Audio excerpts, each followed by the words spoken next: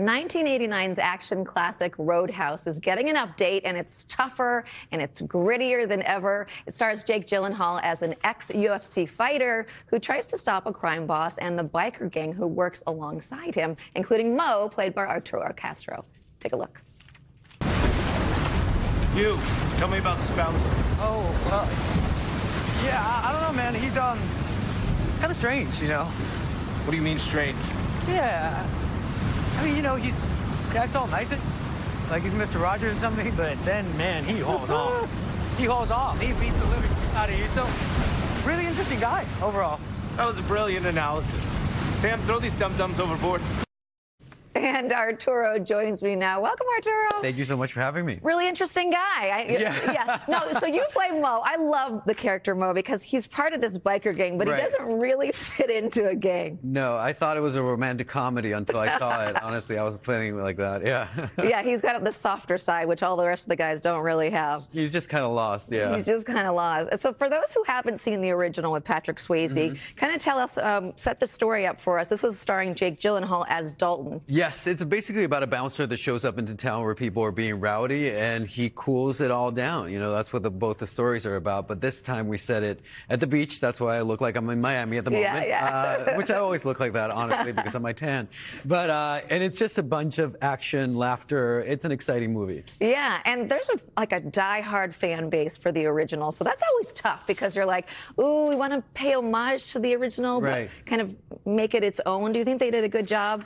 Well, thankfully, we made it into a musical, so no. Yeah, of course, it's an homage. We took the best parts of it, but we're definitely making an original movie, which I think people from fans of the old one will enjoy, but also the new fans, Yeah, I loved this movie, actually. Did you? Yeah, it was a lot of fun to watch. We saw a picture that you Instagrammed out of the cast on your arm. Obviously, it was part of your character, but watching those fight scenes and everything, I got to think somebody did get injured on this set. Like, were there injuries? Yes, my ego was bruised when I was standing next to Jake Gyllenhaal because his abs look like they're painted in by the gods. No, unfortunately, nobody got hurt while making this movie, but there was a lot of splashing around in the water, which was exciting to watch. Yeah, I saw you posted some things, too, about behind the scenes and just what a great time you guys had. Such a great time. Conor McGregor is such a lovely person, and honestly, we're shooting in the Dominican Republic, so it was like going to the beach with your friends to shoot a movie for 2 months, you know. Yeah, and it almost feels like this was fate that you got this role because a mentor of yours was in the original.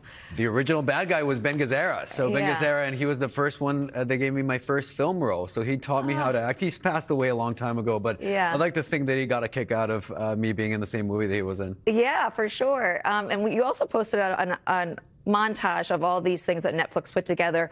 Some roles that you were in: Narcos, Yes Day, of course, Broad City. Yeah. You know, people love Broad City. Oh my God, being in Brooklyn when that show came out was really, I think it captured the millennial spirit when it was. And now it's weird because I run into fans of it and I'm like, they're almost 40. And I'm like, wait, am I almost 40? You know, I was like, oh no, we've all aged up. I know it happens. Yeah, it happens. It happens.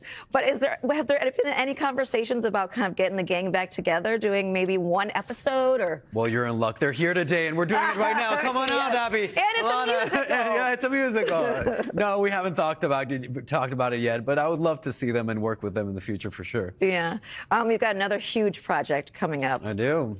That's why my hair is dyed this way. Oh, really? Yeah, I'm not Irish. I'm not normally rocking the redhead, you know. So it's for Tron. Yeah, What can you tell us about Tron? Well, the thing about Tron is a lot of Tron happens, and there's Tron that happens, and that's all I'm legally allowed to say. But it's a very exciting movie, and Jared Leto is amazing in it, and Greta Lee is so cool, and the whole cast and crew, I think you're going to have a great time. Isn't it funny, though, like, you sign up for these movies, you have to promote them, but you're not allowed to talk about them. So isn't that, it's like, how do you promote something that you can't talk about? Thankfully, I've learned how to do it through interpretive dance. So yes, I'm waiting. This is what Tron is going to be like, and do that without, and a lot of this light cycling, So do you improv in Tron as well? Yeah, honestly, they're letting me, you know, I'm very lucky that people let me improv some lines. I don't know how much it's going to make it into it, but it's honestly crazy walking into these sets and realizing that we play with our imaginary friends for a living. I know. It's wonderful. Like, you're such a blessing, I was going to say, you got to almost just be so grateful that you get to do this for a living.